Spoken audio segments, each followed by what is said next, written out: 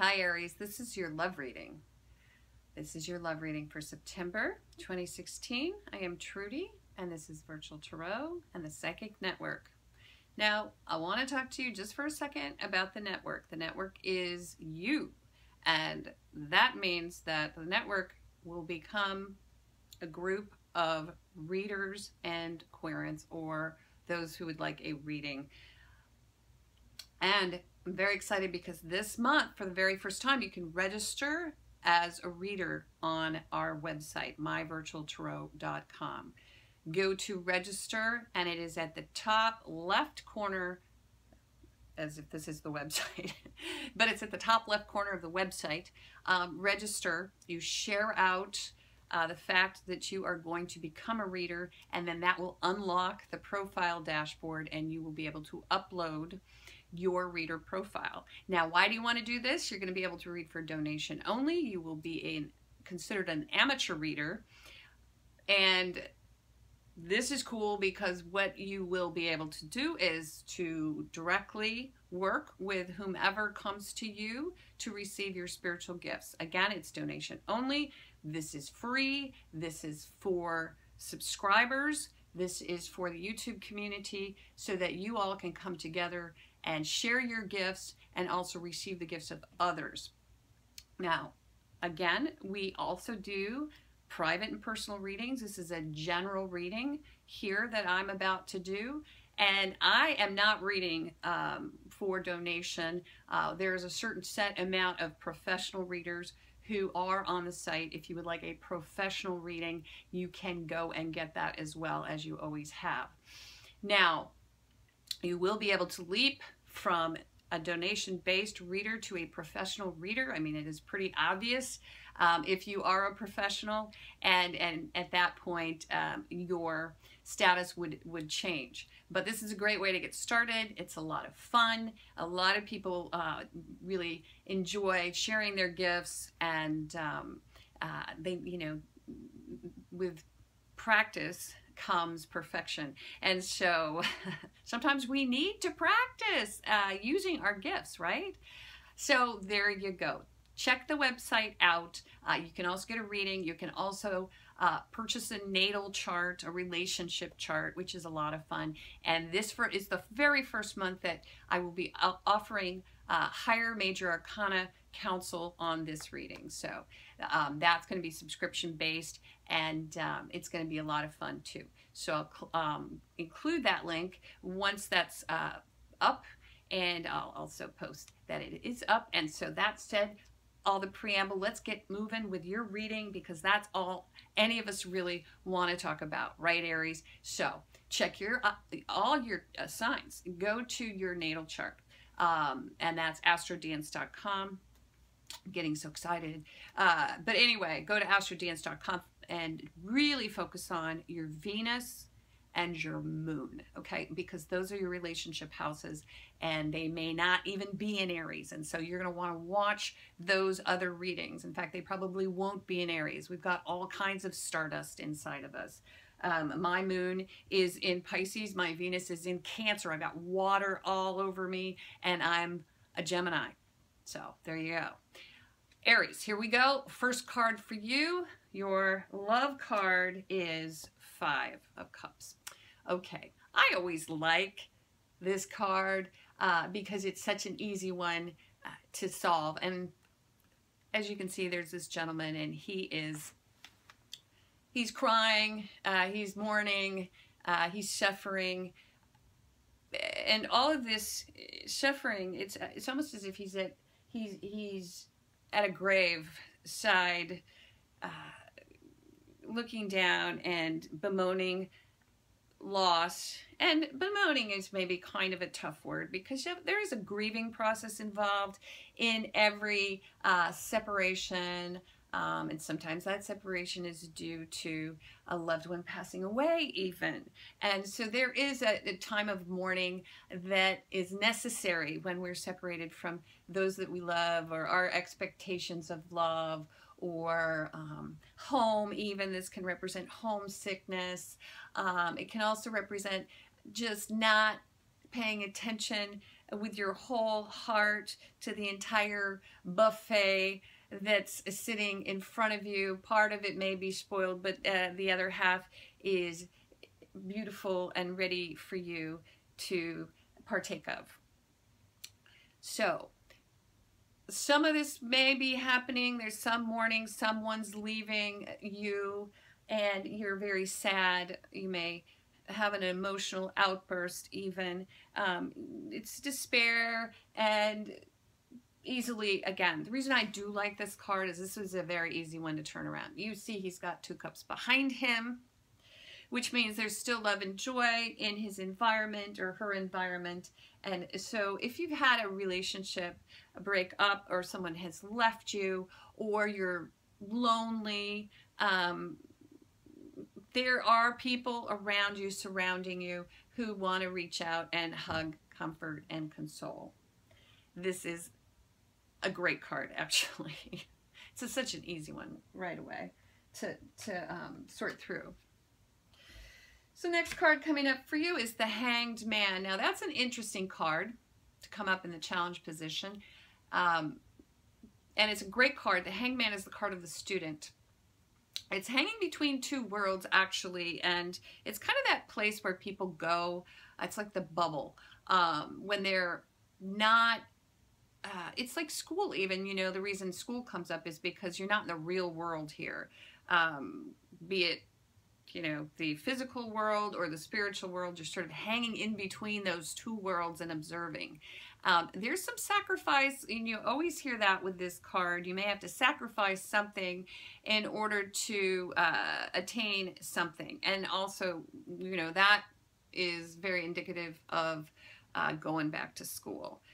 So for some of you, you may find yourself challenged with retraining, re-educating, giving up a certain amount of lifestyle, which could include a relationship, could include someone who you don't want to move away from. And it, you know, that you might have to sacrifice relationship in order to retrain or attain higher education. That may be, for some of you, exactly what's occurring. You may have to even sacrifice for your goals in the long term, the long run. So there may be some separation going on for some of our areas, some homesickness, but it's all for the best, because of this card in the upright is a great card, and there are certain sacrifices that we all have to make in order to go to the next level, to get to where we need to be, to really fully bloom into a whole complete version of ourselves. And that's really what I see here. This is, again, a fabulous card. It's the challenge, but the challenge is met, and once again, you're going to come out with even more cups, actually, because we have the 5 of Cups and we have 2 behind you. My prediction in spirit is saying, hey, you're going to add more cups to those 2. Just turn around and see who is standing next to you, who wants to offer you a shoulder to cry on. Next card coming up for you. This is a really good reading. Oh, we've got the Knight of Wands. It is reversed. So gas in the tank. That's what I always say. This is the movement, the energy, the charge. It's the rods, it's the wands, it's fire, it's career, it's showy a little bit. This is Leo, this is Aries, this is you. This is impulsivity. It can even be that, because in reverse it's magnetized. So in the upright it would be, hey, there's this like showy, impulsive move going on. This could mean that it's like super showy and impulsive and not grounded whatsoever. And so unexpectedly that may come through for you. Now in love, this could mean that there's this super charming, and this could be male or female, but this character who comes through unexpectedly in the middle of the month and it, you know, just lights up the whole room and makes you crazy. This is a younger person, also going nowhere fast. That's what I'm hearing. This person is going nowhere fast, and they just kind of charge through your life mid-month.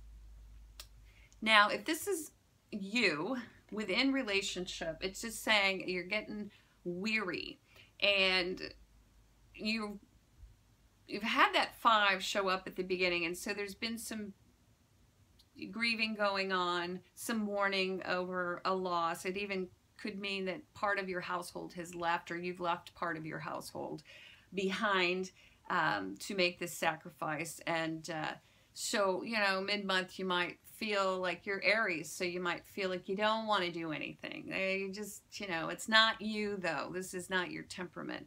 It's just a moment in time where you're just feeling it as if you're out of steam. So if you're in a relationship, that could be happening as well. Or you could also find yourself, for some of you, you could find yourself over compensating. And I'm hearing some of that too. Overcompensating and trying to act like, oh, everything's great, you know, and it's really not. But then again, this is just something to get under control. It's like a horse gone wild a little bit, or it can mean a horse doesn't want to leave the stable. So either one of those two things you might feel as if you're experiencing. I'm really not hearing anything other than this month is really all about you going through transition and having to make this huge sacrifice in order to fully bloom, to fully get out of the gate and go to where you need to be. But when you get out of the gate, make sure you get out and you're under control. Like you want to leave the house every day in full control of your persona, your personality, how you approach the world, and also in traffic and all of that. I'm hearing don't overcompensate. Last card, great card. This is a really good Aries reading. I'm also hearing with that last card, as this card came up, don't overexert yourself. Okay, you might be wearing yourself out, because this comes up. It's the 10 of Wands. It's a good card. You're finishing up what it is that you've sacrificed for. You're getting the job done. You're going to get the job done, but you might have some back issues going on at the same time, because often when I see this card, I interpret this card as someone who's got so many things going on that they hurt their back. And you know, it's interesting because our bodies become a metaphor for our minds. And so if you're taking on way too many responsibilities because you're trying to move away from that 5 of Cups and turn things around, so you're not homesick, or you're not sad, or you don't feel separation and loss and all of that, you might take on so many projects that you're slumped over. Good part here is that you actually do take it to the finish line. It's a lot of work, energy, and effort, but you actually get to the finish line and you actually accomplish your goals. And that sacrifice that you've made is going to pay off. So, but there are a lot of sacrifices going on for Aries. It's so interesting. This month, there's a lot of sacrifice happening. And why is Aries sacrificing themselves like this? Well, I mean, there are times in our lives where we do have to hang between these two worlds, and you know, that can mean you're not in relationship. You're in between relationships. It can mean that you put it on hold, or even if you're in relationship, that takes a back seat to other goals that you have and other things that you're doing. Could mean also that for some of you who have children at home, that, you know, you step back and your challenge is to let go, right? And that it is the time period where a lot of our Aries are going to see their kids go off to school, like kindergarten even, like they have the boohoo breakfast, and that's always, there's a, like, yeah, there you go. I went through the boohoo breakfast, and oh my gosh, not easy, but we're always going through the boohoo breakfasts in our life, right? And how do we compensate? We get on with it. We get on with things, and you know, we get out the door every morning and we do what has to be done, right, Aries? So this month, looking for love, and I always want to come back to that because there are a lot of people who are out there looking for love. What you're doing is you're focused on yourself. And I really think that is key. Aries seems to be really focused on their goals and what they want to accomplish. And that is the perfect solution. That is the secret sauce to meeting someone and to creating a life that feels like as if it is your own. And so I've got nothing to add to that, Aries. You're going to meet somebody, I feel, this month. However, if you are looking for love, but this person is going nowhere fast, this is not the month for you, but it is coming, and it is very, very impressive this month for you. You are impressive, I should say, and so high compliment to you. I bow down to you, Aries. And I will read for you guys the month of October. Let's see if that love card pops up for our folks who are looking for love. The rest of us, man, doing a great job. I love you guys. Please come back. Mwah.